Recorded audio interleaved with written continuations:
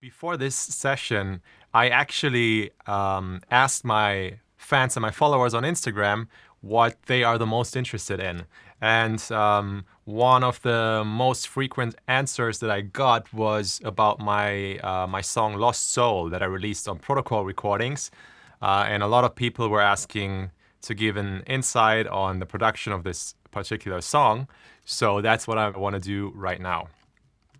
So I opened the session, and this song, I produced it in 2019 in like April or May, I guess it was. So it's been a while. I haven't even actually been in this project ever since then, so I also have to navigate it a bit. But I can definitely explain to you the layering and all the synths and the bass as well. It's quite a heavy project, a lot of processing of the sounds and stuff. It's a more complex track, which is what happens mostly with those melodic tracks. They are more complex to produce most of the time than the more simple club bangers, you know? So that's why it's also interesting to look into it. All right, so let me first play you a section of the break part, and then we're gonna look into the sounds of the verse section, the chorus, and then the build-up. So it sounds like this. Under the source, inside the dream, I see you staring back at me. Over the hills, into the wild, I hear your voices calling me. Wherever you go, whatever you say, heaven is a heartbeat away. So follow the signs and read between the lines and be a part of me. All right, so first of all, maybe I want to explain quickly how I got the inspiration for the song and how I approached it. It really started with this acoustic guitar that came along. The songwriters who wrote the vocal and recorded it also recorded this acoustic guitar. And maybe first I should play you the original recording. Originally, it sounded like this.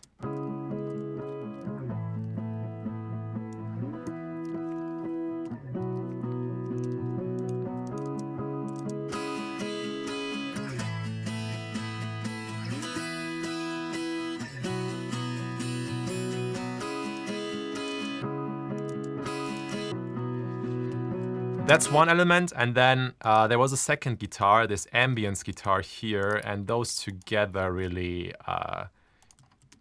create some magic, and that was where the inspiration started. So again, let me play the original.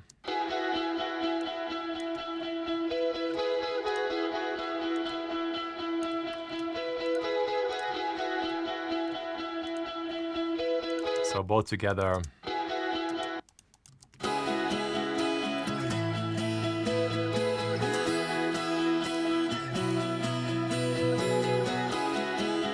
So instantly, when I listened to this, I instantly got that vibe and that feeling that, something emotional about those two elements. And I really liked that. And then that's really what inspired me for basically the entire production of the song.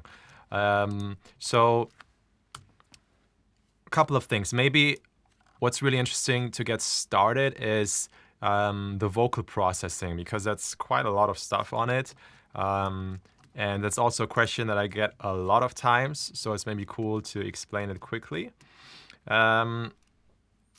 So this is the verse vocal here. Under the source, inside the dream, I see you staring back at me.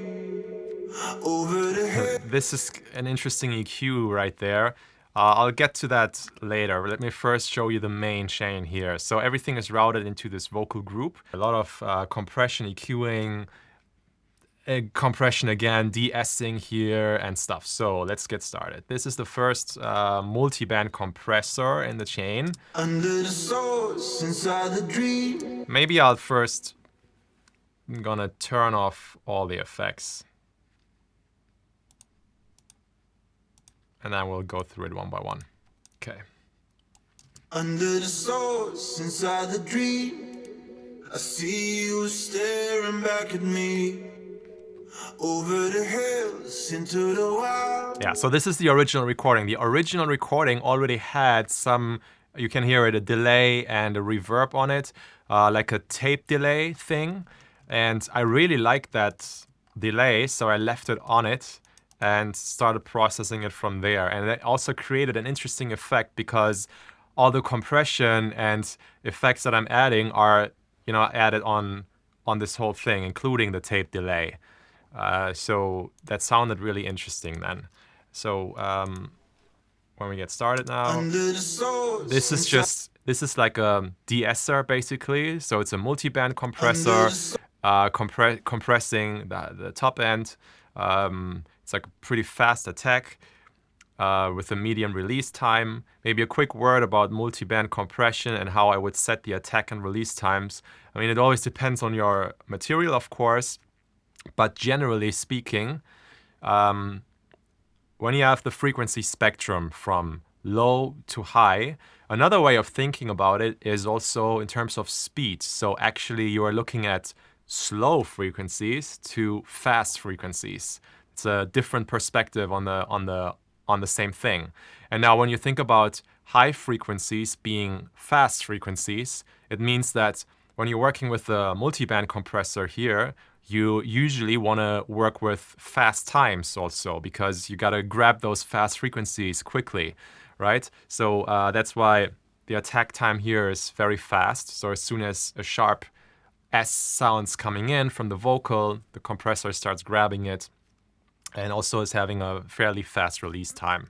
And yeah, like ratio here, you just got to play around with and dial it into an amount where it sounds natural. If you overdo the de-essing effect on vocals, it's gonna start to sound like someone speaking like this, you know? So it's like you're de-essing too much and then that doesn't sound good at all.